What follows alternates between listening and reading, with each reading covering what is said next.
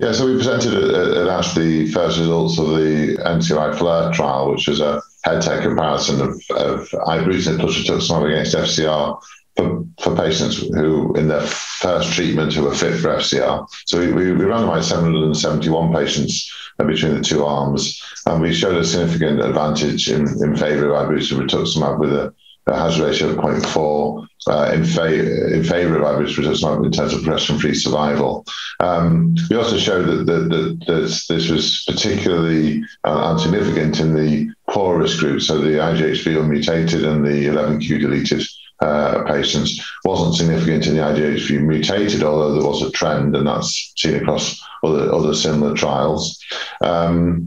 We also showed that there was no difference in overall survival, but when we compared our survival for FCR now compared to our trials of about 10 years ago, there was a significant improvement. So this was due to crossover and progression from FCR to Ibrutinib predominantly and to venetoclax. So the FCR survival at 4 years has gone up from about 84% to 94% over about a period of about 10 years, which is obviously impressive.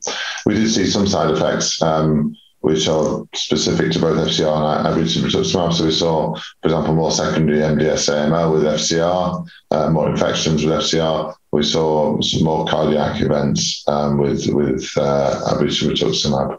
So this trial really confirms many other comparisons with chemotherapy as the first part of FLAIR is an important study.